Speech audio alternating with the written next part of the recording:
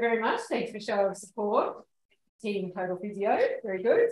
My name is Dr. Sarah Coll. I'm an orthopaedic surgeon based in Cairns, and this is a series of talks we're giving with our local allied health teams.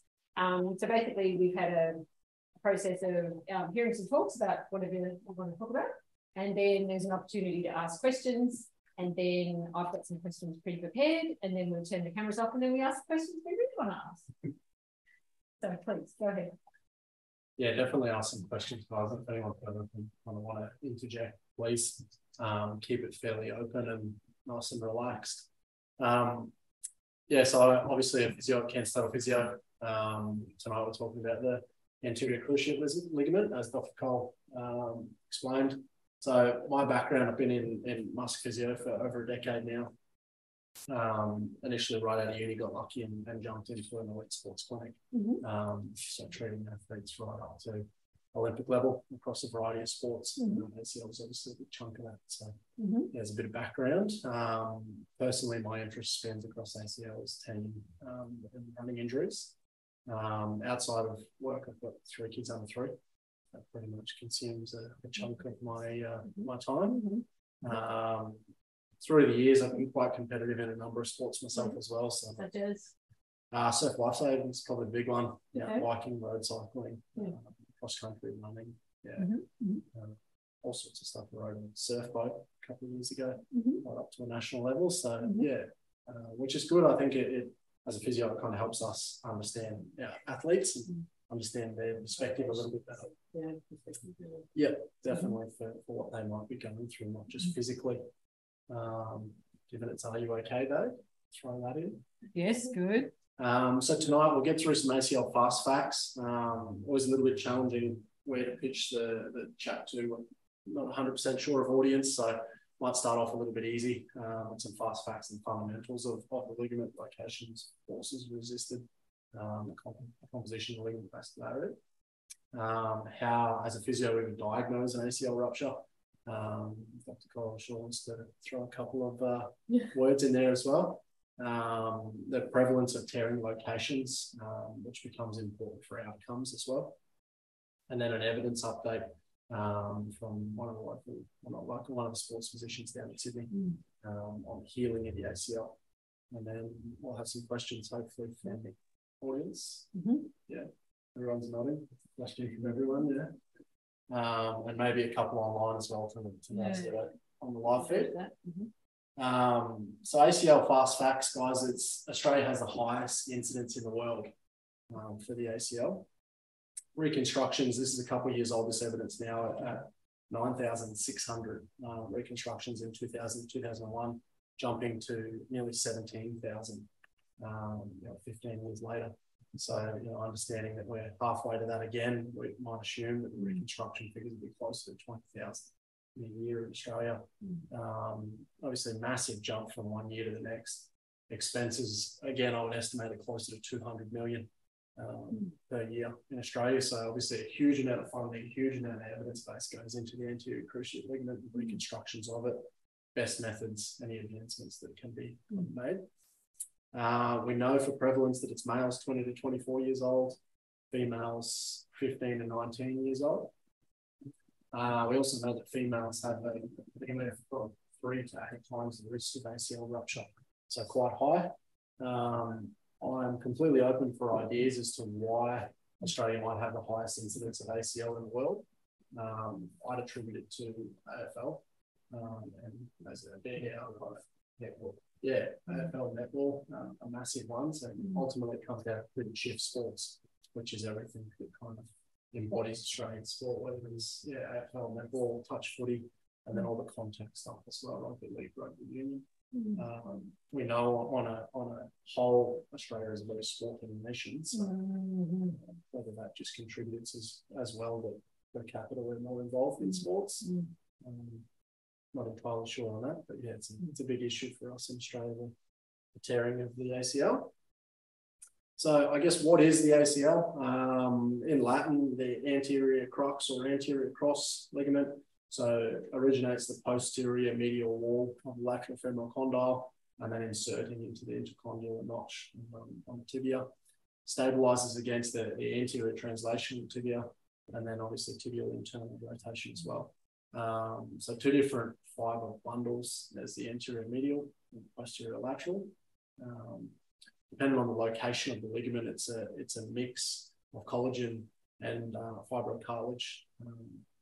Obviously, as you get closer towards the ends, emphasis is becoming more bone.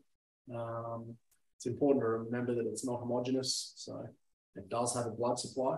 So a geniculate artery does supply the more kind of distal, the proximal end supplies the medial geniculate artery, and then the inferior is we get more proximal and bottom section of the knee. I guess the big note there with the ACL kind of facts is that there's several avascular portions in the middle portion, which is the majority of the ruptures, is actually avascular. So hence why a lot of reconstructions are occurring. Obviously, someone who doesn't have a vascular supply can heal real well. So diagnosing an ACL rupture, what do we do? Personally, I think everyone's pretty keen to jump into objective assessment, right? Like, physios particularly. Love putting hands on, love trying to pull joints, and think that we're pretty good with our biomechanical assessments. But with the ACL, we know that within moments of rupture, particularly semimembranosus, but the hamstring will guard that resistant anterior translation to tibia. So unless we're, my clinical experience, I found within the first couple of minutes of an ACL rupture, it's quite easy to diagnose. And then outside of that, it gets a little bit more complicated. So some of my work running field and port side, I've been unfortunate to experience ACLs in that very early stage, and it's quite easy then. But aside from that, I think if someone's presenting in a clinic, the most important tool that we have is our subjective assessment. So questioning, exactly the mechanism for that injury, whether there's any previous history, mum or dad, or even other knee is a big indicator as well. So some of the key things that we see is, on field, I went to step, and it's like my knee just gave way. And the common one is like a sniper had shot me from the stance, quite falls to the ground. The jump and land onto a leg, and the knee kind of gives way under load is another. It should stream up. Let's see if we can. That's true. Hopefully, I don't destroy too much tech here. Don't touch no it. pressure. Don't touch it.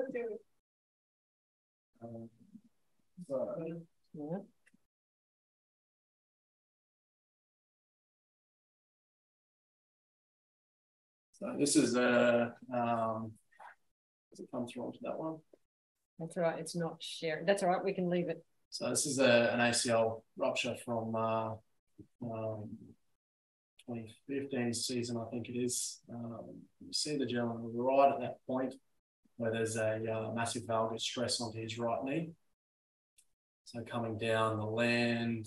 And that's it. There. That's it.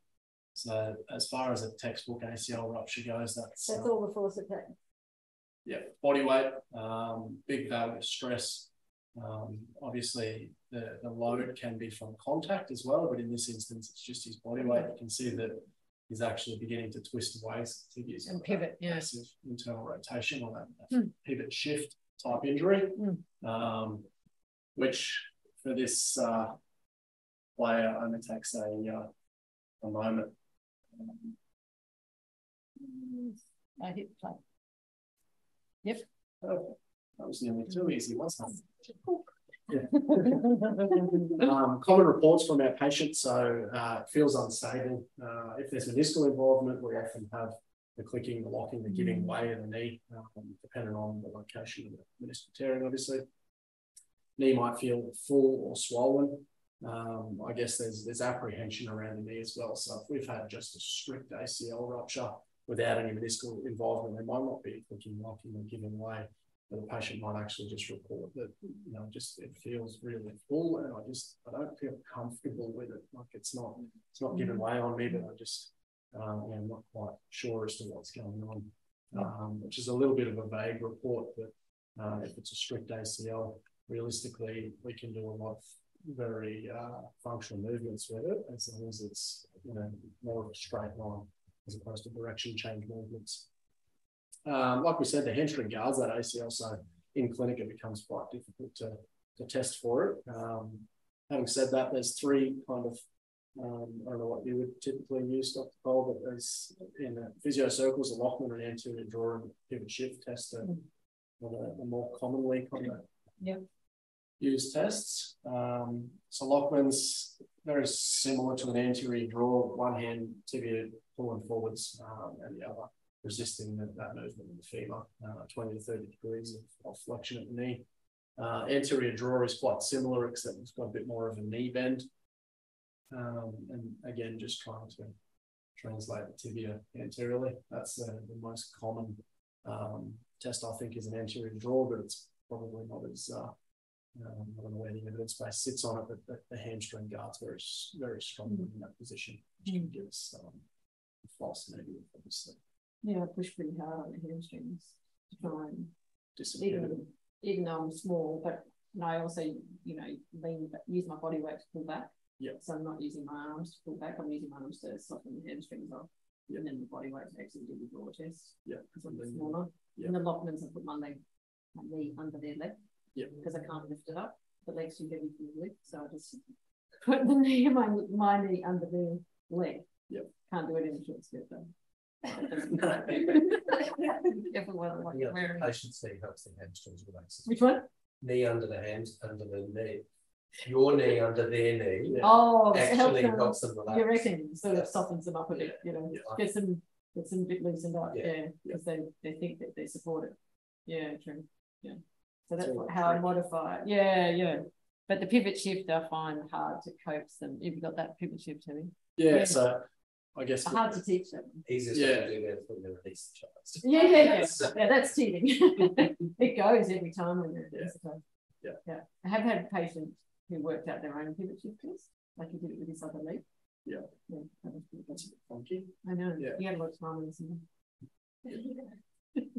So those that might be unaware of the pivot shift, we're kind of starting with 30 degrees abduction and then taking 30 degrees hip flexion, internally rotating the tibia, and then putting a valgus force on the femur with the other hand, and then taking into a flexion of the knee at about 40, 50 degrees. The OT beam was the tibia sublux anteriorly. I don't really use it too much because if there is meniscal irritations, no. And if there's meniscal irritations, you're taking that knee into a pretty sensitive position. Yeah. But I sometimes just watch it, use it like a shoulder apprehension test. You're just watching for them to feel them tense. You feel them tense up and you think, here we go. And also if they've got that extra, if it's not just an ACL, if they've actually torn a few, then they can't control it. Yeah. It tells you the severity of the injury, to the capsular structure. Yeah. Just gives you a hint. Yeah, definitely. You're going to expose an MCL there as well, aren't you? Those sort of things. If it really goes out. I guess this is probably the gold standard, and this is where orthopods are fantastic at access to imaging. But so you can see the left image there. We've got a wavy ACL. Quite clear that it's not taut like the right image. If only all MRs came through that clear, that'd be perfect. Yeah. So moving on from there, tearing locations, a couple of different categorizations. So proximal avulsion is only about 16%, and then proximal tearing without avulsion 27%. Mid-substance is 52%. And again, touch on the vascularity topic that we don't have great vascularity, if any, through the middle portion, and that's roughly 52%. Then our distal is only 1%, and distal avulsion is 3%. So keeping in mind that the majority of the tearing, if it doesn't happen in the mid-body, structurally, and looking at MRIs, relate back to that. Let's actually talk about different age groups. Yeah. The tearing locations. Yeah. They do. 35, Yeah. So obviously type 1 tears are more common in patients over 35. What are you looking for? Just that the common trend now to do primary repairs in the younger athletes. Yeah. He's just said type 1 is in older, hasn't he? Yeah. And there's this new trend to do the primary repair, and if it's a partial tear at the lateral femoral condyle and everything, there's a seatbelt technique where you thread fiber tape through the injured ACL, secure it in the tibia, thread it through with the torn portion and reattach the torn portion back on the femur. So you kind of created you put the torn portion back into the femur, and you've got a seatbelt to protect it. And that's common in, well, they're talking about it. Yeah. Really common in young athletes. Yeah. So you don't take it down and then reattach the whole thing. You're actually leaving what's native and still attached. Yeah. So that is an important. That's why I thought those stats. Yeah. Oh, yeah. You would think it was the younger patient in my experience, because an avulsion fracture tends to be a younger person, but the mid-substance is a vascular problem. See, that sounds like you'd expect that in an older person. Well, I don't think the vascularity changes throughout the decades. Oh, sorry, no. It'd be more of a risk in an older person. Yeah, so vascularity, you'd think that would be an older. But the seatbelt technique, the hope with that is that it's going to give them proprioception. Yeah. So I guess from a physio viewpoint, like anything less invasive is tend to get better outcomes. So obviously, I'm not in that particular study results or anything like that. It's very new. It's very but having just done research. I've just done one. It doesn't, the video, it doesn't quite suck up quite as tight as you want it to, but it gives them proprioception. And in a younger person, you can give them a proprioception. Potentially, it gives them proprioception. If you can give it, because that might be why we're getting re-ruptures, because they lost proprioception when they're really young, in their 20s. They're going to pivot again. Can you possibly give them that opportunity? And then you're also protecting their donors, their hamstrings and sort of thing. So we can talk about that again, because I've written that down to talk about. Which I guess is then only one rehab, right? Like you harvest a hamstring. Yeah. That's a physio viewpoint.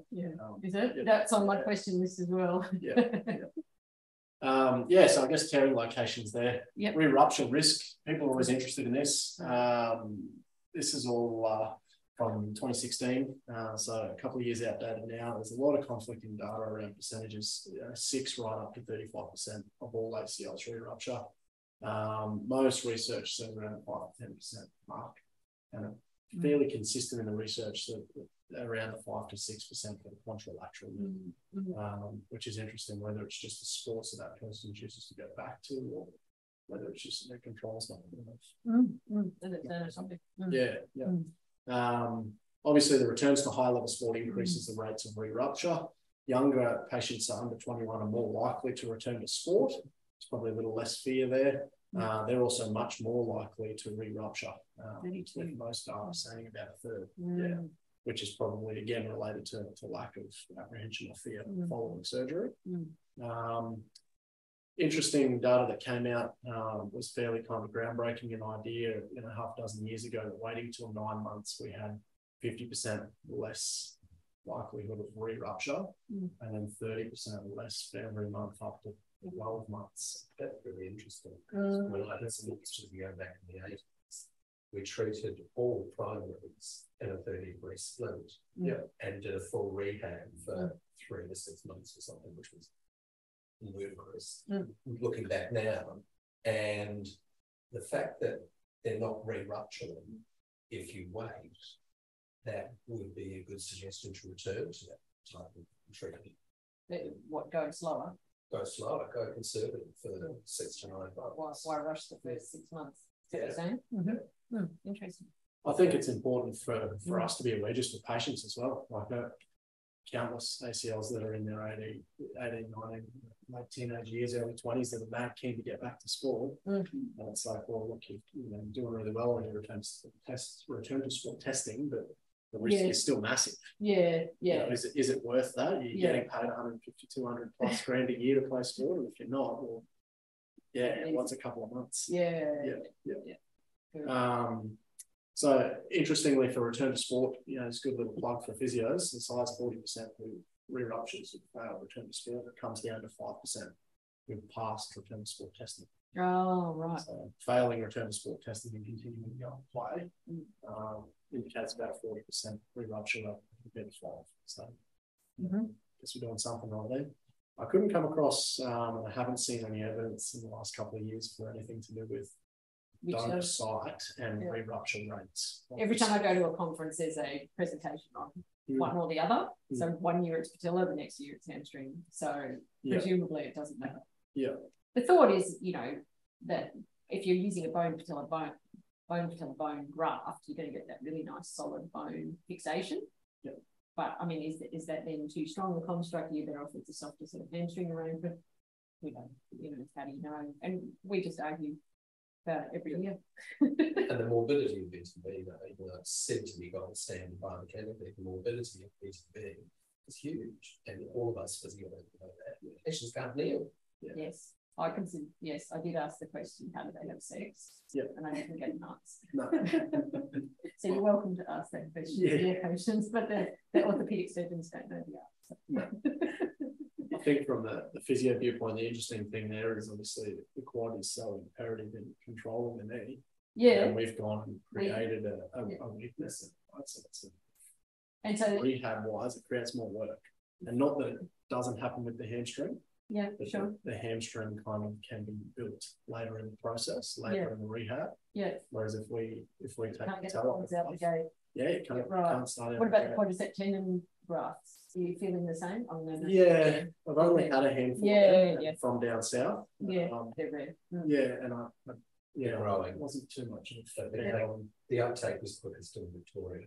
Oh, okay. We launched the tendon for the quads. And that's got bone on it as well, hasn't it? It can have some pollen, but now that they've got a good device that actually reams the tendon out and it gets a consistently round cylindrical graft, which is always consistently over 7 millimeters, even in young women. That's why that's taking off big time.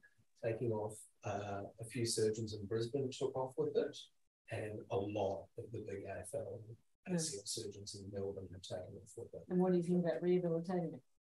When it comes to rehab, the thought that they don't even research the quads back together, that you're only taking out a portion of the whole quads extensor mechanism. They're not twitchy at getting going, you do? They get going really well. And there's less morbidity with hamstring, especially in the elite athletes, like AFL players. You take some of their hamstring, their ability to sprint and a whole lot of different activities as well. They're slow? Yeah. If you've taken the hamstring, but with quads, it rehabilitates well. Yeah, sprinting with the hamstring's massive, obviously. Comes up to about 8-fold that body weight, as we begin to get full velocity. Yeah. 30-minute sprint. So we've harvested how many of them try to get someone back to sprint. And obviously that push up is what they miss. Yeah. That's what they notice. And obviously the big stretch load when they're kicking. Monumental. Yep. Especially in the AFL, they're moving away from the hamstring graft. Does anyone up here doing quads tendons? Sam, the cure, but I don't think I'm pretty sure he doesn't have that device, because that was the issue with it, was getting out the osteotome and making your little triangle and then getting a strip and then discovering you've got 4 mils attached to your bone because the strip's tapered. So that's the technical issue. And then you've got a long incision because you're not tunneling. So then you've got to rotate this device that just got a small 1-inch incision. Over the vertical. Yeah, right. Yeah. So it was a long incision, and then you don't quite, it was building the technique. Once we got the technique right. So we're going to zip through Tom Cross protocol pretty quickly. So one of the sports physicians out of Sydney more recently has been doing a longitudinal study. Keep in mind it's level 4 evidence, it's still kind of early stages. His father, Dr. Merv Cross, was a renowned knee surgeon. Pioneer. ACL. So I guess they study the inclusions. So radiologists selected 113 patients. They finished with 80. So pretty selective to kind of trim a bit of fat off there. No meniscal injury was included. No ACL rupture or avulsion from the femur or distally outside of the intercondylar notch. And results were fantastic. So 90% of patients showed ACL healing in 3-month MRI, which is just... So this is like a mid-substance penis is what they were working for. Primarily, yeah, that's what they want. And the non-avulsion stuff, so the 16%, I think it was, that come from the proximal side. So I guess in summary, the bracing, you can see down the bottom there. So 4 weeks were locked, 90 degrees flexed. Week 5 we're slowly opening out until we get kind of 10 weeks where we're full range of motion in a ROM brace, and then 12 weeks the brace gets removed. So to be in a locked brace for 4 weeks is big call. It's a massive call, particularly for a lot of people who might not be able to occupationally or socially or family-wise. Can they go on a knee scooter, like can they kneel, or is it? I don't believe so. No. I bet they can't. The thinking is obviously that if we've got anterior pressure on the knee, it may help to the ACL to remodel, because it's resisting the force of where the ACL would be. So it should help, but no, I don't think so. Great. Okay. Yeah, so I'll run through a couple of quick slides there from cross-bracing protocol. So this came from a symposium that La Trobe did earlier this year in January. I've done that in March, I think it was. So some of the summary points, as you can see, so the brace was locked at 90 degrees, non-weight bearing on crutches for the first 4 weeks. That's the healing stage of the ACL. So 24/7, so you're sleeping in your brace. Pretty uncomfortable. I guess the physio treatment, bit education stuff, obviously beginning some basic exercises, soft tissue massage for the hands, body tremors and all that. Functional exercises can kind of go on. Great opportunity to get 1 RM testing for the contralateral side in that first initial period before that better leg has wasted away. Week 5 and 6, so 60 to 90 degrees, we're still non-weight bearing till the end of the 6th week. The whole idea again is that the ACL is beginning to remodel here. So we're starting to load the ACL up through a little bit of range. So body weight squat holds as example, and various kind of hamstring and quad exercises. Nothing open chain and nothing too heavy. Coming into 7 and 8 weeks. So we're still on crutches, we're weight bearing on crutches in week 7 and week 8. We're full weight bearing, still on crutches though. So that might come to perhaps oppositional gait. Thinking is that the ACL is still remodeling at this stage. Physio is beginning to load a little bit more onto the leg with double leg press and hamstring curls. Obviously a deadlift, those kind of exercises, getting back on the bike again as well. You should be happy to hear that. 7 weeks, yep, good. So neuromuscular exercises as well, slides, points, beginning the proprioceptive training. Contralateral limb is working pretty flat out at normal kind of gym stuff where possible. A big kind of thing that they had with this protocol is obviously mobilizing someone for 4 weeks with no movement and then on weight bearing. 6 weeks, and then gradual weight bearing and remaining with crutches to 10 weeks, so or 8 weeks rather. So anticoagulants was the whole way through there to try and stop DVTs, which is obviously a very sound risk. So it kind of progresses through all the stages, and we won't kind of go too much into it, but I guess their results have been pretty amazing. That 90% of participants. And I guess the final stages, 10 to 12 weeks, just polishing off the end stages of the rehab and beginning to make sure that they're doing everything through dynamic balance and neuromuscular training exercises as well. And then after that, I would be assuming that they would continue into more plyometric exercise. I guess from my point, it's pretty clear they run through the obvious stages of rehab. So protective stage, some load introduction, and strength accumulation stage. They don't obviously talk about the training and the return to sport stuff, which I think would be quite interesting as to how exactly that's done. Just looking at that, limitations for me, the quite obvious. Average age was 26, so quite young. Obviously not our average patient. 60% of which were male. They were braced, had seen a specialist, and had an MRI within 8 days. So that's probably unachievable for most of us to even get to the GP within 8 days. 80% of the participants were athletes, 50% of which were professional, which I think is a massive point for us. That, really, if we injure ourselves as a professional athlete, that's our job. What can we do to get better? If you tell me that I've got to be non-weight bearing, locked in brace for 24 hours a day, probably just get on with it. Whereas the rest of us probably have to work that requires the need. Re-rupture rates were higher, like 14% re-rupturing. Obviously, we think back to our participants or patients that passed the return to sport testing was as low as kind of 5 or 6%. So it's nearly triple that. Cost access to physio and specialists, I think, is a massive one. And then compliance for our average patients. How likely are they going to be to actually stick the whole way through that? Yeah, massive and very, very kind of strict as to what's expected and what stages we're doing what.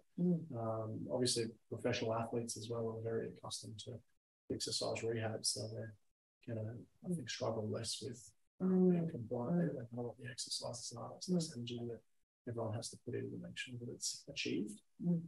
And I guess, on the compliance point, on crutches for 10 weeks, sleeping in a brace for 10 weeks, but locked for 4 weeks. There is a couple other studies that are coming out. So another one in 22, which is another longitudinal study. So 32 non-professional athletes, 18 to 35 year age range, 53% healed within 2 years. And a chunk of that was shown on a 3-month MRI. Nice. Yeah. It's an interesting concept. Answer to the question, does the ACL heal? Or potentially, but I think that it probably needs the right circumstances under the right patient and the right tearing location as well. Yeah, you've got to find them ducks up and down. Yeah, I think you're right about compliance. That's the tricky stuff. I might just let me pin this one.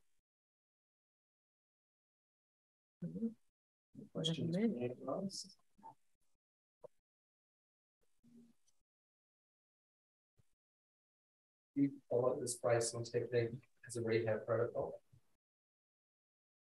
No. Have I followed it? The limitations of what I would forecast as being. And I think that I think if you were a sports club and everyone was turning up for training, everyone was turning up for rehab, this is what the physio said to do, you would just do it. I can understand how they'd be able to, in Sydney, how they'd be able to set up that system. But if you've got one poor person that's just trying to mentally cope with the bracing all on their own, I think that would be tough, especially if they then sort of became extracted out of their sports club because of an injury. Whereas I imagine in a big club, they just keep them coming. They've got to keep attending training. It doesn't matter. It's a bit like they have to go because otherwise they're not showing up for work. Yes. Yeah. There you go. Yeah, I think it's a different cohort. Well, they do, regardless of when they're injured. Tight ends, for example, if they're injured, they're still training. Yeah. They just turn up. Which brings in physio contact as well. Yeah. And it proves compliance. Yeah. And that's reasonable, but when it's human. It's interesting. It's an interesting development out of MERV to then move on to conservative treatment after 40 years. Surgical treatment is pretty funny to see that. Is it a legacy? Yeah, I wonder. Yeah. I wonder what the grandson will do, or the grandchild will do. Now we're seeing what the son does. What's the first thing you explain to patients when they come in after an ACL reconstruction, not ACL injury? What's the first thing what message do you want to get that patient in their first post-op visit? What's the take home for the patient? Probably try and massage your brain in that first session. Yeah, that's not what I thought you were going to say. Yeah, but go on. With the idea that, based off the research, we know that to do it well, it's 12 months. Yes. Yeah. You start with that. Yeah. I agree. So just getting them on board mentally that, hey, look, this is, you're in a brace right now and you really sort of move, and that's going to get better. And when it gets better, we're not just bang out of the gates and, I want to see you in 6 months with an eruption ACL. Yeah. I guess it's an important message to convey to patients to make sure that, they understand that it is going to be a bit of a longer rehab. Yeah. And then from that, I would jump straight back into bite-sized pieces. Yeah, so okay. Kind of letting them know, look, this is going to be a longer kind of effort on your behalf. Yeah. But look, let's just start with a little nibble. Yeah. So let's set some weekly and some fortnightly kind of goals. Yes. Yeah. And track your progress that way. Yeah, I think we tend to see a lot of patients that have a lot of questions at that stage as well. Like what do they ask? Whether it's pain related or whether it's swelling related, or maybe it's a bit of loss of sensation to a particular area of skin. Correct. Right. And just reassurances from us. True. And so just your return to sport testing, you were talking about. My understanding is I have very limited understanding of what your return to sport test. I understand there is the jump test, which is that the box jump test. And I understand why that is useful. Do you have a system for your return to sport testing? Yeah, so a couple of years ago, there was two fellows who released the Melbourne ACL. I saw that. I can't remember what they said though. Yeah, so Mick Hughes and Randall Cooper were two guys, and I guess everything from there is detailed. It's nearly like a cheat sheet, if you like. Through what our goals are in the first 4 weeks and by 3 months. And it doesn't really quantify it in terms of time. It's more kind of outcomes. And return to sport testing, I guess, is a whole gamut of different tests, whether it's endurance of muscle tissue for hamstring and quad, whether it's bridges at sit to stand, calf raises, the strength components where their suggestion based on evidence is to push people to 1.8 times body weight for a single leg press, a squat. I throw a deadlift in there as well, obviously for the hamstring, for that hammy graph. Then there's all the plyometric testing, which is jump distances and control. And that's I presume when I say return to sport, we're talking about contact sports and not any other sports. Yeah, so and I guess the more facets of their sport that must come in. So if they're playing bowls, obviously it's different to all the swimmers and divers and all these things. And the contact is obviously in the end stage. So we would grade that, grade it in terms of they've passed all of their non-contact return to sport testing, and then we'd move into anticipated contact. So having external perturbations, so pushing on stuff, and then coming into unanticipated contact. You're trying to build their proprioception. And just I guess psychologically as well. True. They talk about, I think it's 3 or 4 different psychological outcomes that they use, and scoring people at a certain threshold before they're cleared to return to sport. So I guess we've got strength, endurance, proprioception, plyometric assessments, and psychological assessments. It's pretty thorough and detailed. It's a bit hard when we're trying to work out a return to work and trying to visualize their workplace. They're uneven ground, and then sometimes you're doing it on the back of not quite optimal rehab. They've sort of been distracted by other things. I guess my next question here is what indicators do you use to detect a re-rupture of the graft? And I guess what are the things that kind of make the hackles go up on the back of your neck where you start looking at it and you're thinking, I wonder for a re-rupture. When you're just looking at them clinically in your office, not when they're out playing. It comes back to that subjective, I guess. And it probably sounds a little funny, but most people that have ruptured an ACL know when they've done it again.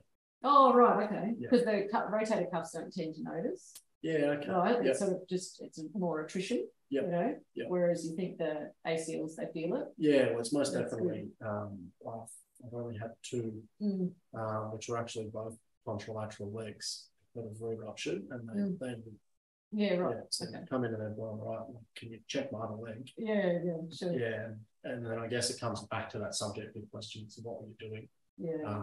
Where was your knee position? And how what about the ones that re-ruptured the original graft?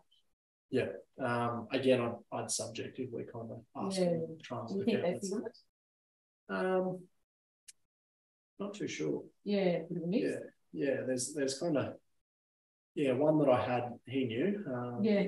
In his instance, it was halfway through his rehab, 17-year-old boy, and was shooting a basketball around with a couple of mates, and he just took a little jump shot, and came down and knew straight away.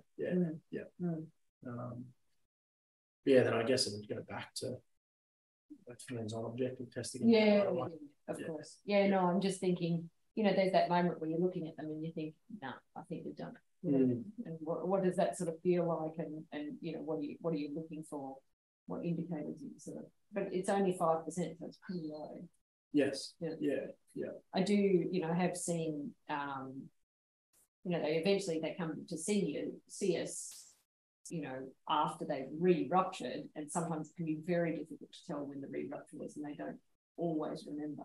So I'm often trying to date when the re-rupture was, because sometimes they think it was last week, but in fact there's evidence to show that maybe it wasn't. So sometimes I can't tell. We've already talked about this. What's your favourite donor, the hamstring or the patella? I think we've decided hamstring, but we may be interested in the quadriceps. We've got a decent instrument for harvesting it. Probably where there's a future. And who's got the harvester? Right. Awesome. Excellent. Good answer. Here's an easy one. If they've ruptured their ACL, how long after an ACL rupture injury would you recommend that they see a physio, and when do you refer to a specialist? Straight away. I thought it was an easy one. And why do you want to see them straight away? Why would a GP refer them to a physio straight away after an ACL? Education is the first point, obviously. Try and work out if it is. So obviously, they may have seen a GP for an MRI, and hence they come to us for an ACL rupture. Education as to kind of how they want to manage that. Whether there's meniscal involvement, whether the knees clicking and locking and giving way. Understanding that if it is, and the meniscus is actually folding back on itself and pinning, well, then it might have a memory to stay there. So that's probably for us, don't contact Dr. Coll and wait, like I'll email her now. Try and get this done a bit more urgently. Exactly. That's good. So as soon as possible to answer shortly. And whether it's everything from a strength program, if it is just a strict ACL and there's a wait period before they can see a specialist, well, let's not tread water for 3 months and waste away. Let's keep you nice and strong. We don't want any run, jump, land, pivot, shift activities. But you can still get strength. Agree. You still be pushing big weights in the gym. Do you try for proprioception even without a real problem? You build that in as part of the program. And it's all graded, obviously. So it might even be something simple, just a single leg stance. Balance. Great. Okay. Where's my next one? Jump test. So one of the talks I went to was about returning to sport at 9 months, and they were sort of umming and ahhing about whether or not it was worth doing. But the message I'm hearing from you is, okay, you're not going to go back to sport until 12 months. Let's build a really solid rehab program. Is that what you're saying? There's no rush to kind of do your jump test today. Let's build your strength first. Is that what what you hit them with? At the beginning? I've returned 2 of my ACLs, which must have been 7 or 8 years ago, at 9 months. Fortunately, neither of them ruptured. Your heart's in your mouth. Yes. What's the step? Pre the evidence base coming out. Of course. But whereas but now you just say, don't worry about it. Yep. Yeah, not worth it. I had an interesting case with sub-elite level footy player a while ago who partially ruptured an ACL. Yes. And it was, well, what do we do here? Yeah. Do we wait 12 months for partial rupture of an ACL? And the verdict, the call from the specialist was put them through the return to sport testing. Yeah, and see what they've got. If they can pass the ball, well then they're good. Yeah. Give them 6 weeks and let it have a bit of R&I. Yeah. So in his particular instance, yeah, he'd return to play 8 or 9 weeks. Yeah. Yeah, post partial rupture. Yeah. It hasn't ruptured since. Yeah. That was 8 months ago. Yeah. Well, you think it was picking up by now. Yeah. Within 18 months. Yeah. Where is it? So the thing that we see when we get in there is that when it avulses, it tends to flop downwards. So it's not that it's pulled off and it's avascular. It's just more that it's physically a long way away from where it needs to get to. Now it sticks down to the PCL, which is why we can have a ruptured ACL that things are pretty asymptomatic. So they can just get going. But until it sticks down, you don't know what you're feeling. And then the other thing we were talking about, you talked about predispositions. We were taught about the notch size in the women. The intercondylar notch is just that bit smaller, and presumably when they pivot, it can sort of catch as they pivot. But that's the only anatomical predisposition. Yeah. And they talk about sort of doing a notch plasty, which is where you intentionally make the bony notch just a little bit bigger in the hope of preventing re-rupture after a recon. But I haven't gotten very much because I'm not convinced about how much you need to take and how much is sort of effective. But that's one of the anatomical predispositions that explains something a little bit. But netball is just basketball gone wrong. No, don't quote me on that. What's the rule? It's the rules so hard on their knees. Yeah, that's what I mean. It's just really tough on their knees. Yeah, and their ankles. So yeah. And Netball Australia realises that they followed or use the style, but kind of modified FIFA 11 for the netball knee program. Yes. Which essentially was the same movements and the same warm-up based off football or soccer's kind of evidence base. To try and prevent ACLs, but anything we can do to prevent it, it'd be worth it. Have you guys got questions, or you're all ACL'd up to date? What's your take on lateral tenodesis? I don't know. I can't decide if it's going to be a flash in the pan and it's going to disappear again. But there is ACL reconstructions where you get to the end of it and you think, I've done a great operation. It doesn't feel as stable as I was expecting it to feel. And I think that's the cohort that needed. Is that, and they just need a little bit tighter, just a little bit. And sometimes I think they get it because they freeze up or they get really rigid and they get really tight. You don't always want them to loosen up straight away. But I think I like it, but I just try very hard to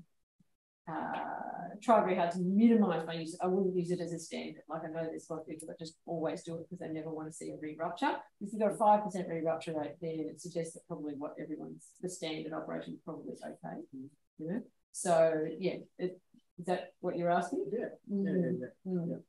It's got its place, and the trouble is you get to the end of the operation and you've got to test everything. So the first thing you test is whether or not the ACL is hitting against the inside of the notch. So you take it out in full extension and just get a really good feel. Like you watch it coming out into full extension, you can't quite see, and you make sure it's not impinging in full extension, because then they'll just sit in flexion and the physio goes insane because they keep sitting in flexion. And then you want to do your anterior draw, and you do your Lockmans first, and you're like, I think I'm pretty hot. I'm a pretty awesome surgeon. And then you do your ACL, and you can't, you kind of feel that. And I think if it's that grade half anterior draw, where you start thinking, hold on, let's just slow it down here, and and just maybe think about stabilizing it further. And then when you're really awesome, you do your pivot shift, and God's gift to orthopedic surgery on the spot. So that's good fun. But there's lots of technological changes that, you know, have been around for 20 years and sort of see it all come and go. The screws were great, but you can't see anything on the MRI scan afterwards, which is like the same with shoulders. We just, you know, they retorn their rotator cuff, you have no idea. So the screws are hard work. The endo button, it's got a little flip on it. You know, you put it all the way in, and it goes in it's like a tube, but then you've got to flip it to get it to sit on the bone. That's kind of a feel thing, you know, so it takes a bit of practice to get it to suck down onto the bone. That always makes me a bit nervous, but it's got a little bit of spring in it. So instead of, like, when you screw it in, it's rigid. And so the thought is with just a little bit of give, you might knock off that re-rupture rate. Yeah. And then the question, I like to leave my tibial hamstring graft attached distally, which is a bit controversial because you've got to then adjust your length to make sure you get it through to the femur. But I just wonder if it's got a bit more vascularity. Is that going to help it? I don't know. It's just a hope that you're sort of improving the vascularity and reduce. I mean, you've got such a low complication rate that you just want to keep. We're always trying to dial that down a bit. You know, you're always striving to make that better. But what we were saying before about the seatbelt repair is that the first half of the operation is just removing the ACL. And you can spend 20 minutes of grinding away at their existing ACL, which of course, you know, that couldn't be a good thing. You're having to remove something that's big and chunky. Sometimes there's no ACL there. Yeah. You know, you're just looking at the stump, looking at the tubercle, and you're just thinking, well, you know, we've got to start from scratch. But sometimes you get in there and there's this great big ACL just sitting there looking at you, you know, detention, wavy lines. And you think that just wants to go another 3 millimeters and it'll get there and you can dock it, you know. So that, I think that's going to be exciting. The quadriceps tendon, the repairs. I don't know how you're going to rehab the repairs. That'll be. Yeah, well, not too sure. Yeah. Hopefully you can do it the same. It just depends on how well it's docked, and it's hard to know. You would like to think that it would shorten up. Yeah. Time frame. Yeah, exactly. You've taken a donor away. Yes. It doesn't exist anymore. Yes. Certainly not common. The hamstring. Yeah. And if half the ACL is still attached, then you could argue that you could do an accelerated, but again, if they're doing the primary repairs in the younger athletes and the adolescents, because the age of ACL injuries is coming right down. Yes. I mean, the fact that we've got 9 and 10-year-olds doing ACL injuries is saying a lot about sport. But if the age of the individual that's suffering the ACL is getting younger and we're doing primary repairs, then you could argue you want to actually slow them down anyway, because they're young people that want to be young and active. Now, is that a good thing for something that's vulnerable? And I mean, I guess, you know, if you look at it from the perspective of what if they get the re-rupture, you know, where's your next donor coming from? So if you've done a repair first, then at least if they re-rupture, if they're very disappointing, then you've got your hamstring or your patella tendon. You're not sort of scratching around looking for donors. So it's nice to. I think it's going to keep evolving.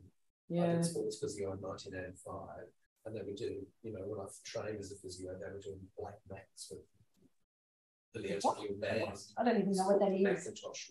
Oh, the Macintosh. Why is it called the black mat? Because you didn't like them? They were adding Teflon and all sorts of. Oh, okay. Right. To it, so do you know what this procedure was? It's the pre-me. original ACL, they take the ITB and they kind of wrap it around the knee 3 times and tie a knot. You know, like it was, the ACL was completely, well, it wasn't considered to be relevant, really. It was just a stabilizing procedure, and they put them all in plasters, of course, as well. And by 1985, there was the slocum repair and everything else. So the evolution. It's been a few. And whether it's patella tendon or it's hamstring or it's this or it's that, it's going to keep evolving. Yeah, definitely. But it didn't develop. Did he develop a particular technique? He didn't do hamstrings, was he? I think he was one of the gurus that was doing a lot of them. Yeah. Before Konchevsky. Right. Yeah. I can't remember. The allograft is another one. Sorry. The allograft. Yeah. Yeah. Well, that was that skier that had the allograft and landed, and she was out. Yeah. And the allograft. I mean, we're still using allograft if you've got to do a multi-ligamentous reconstruction. You've got no choice. You've got to take it. To use some, yeah. But we've never. I mean, it's hard to demonstrate with vascularity in the graft. You just no. Yeah. So then it's a matter of time and a matter of sort of using it. You want to use it in somewhere that doesn't get a lot of movement. Yeah.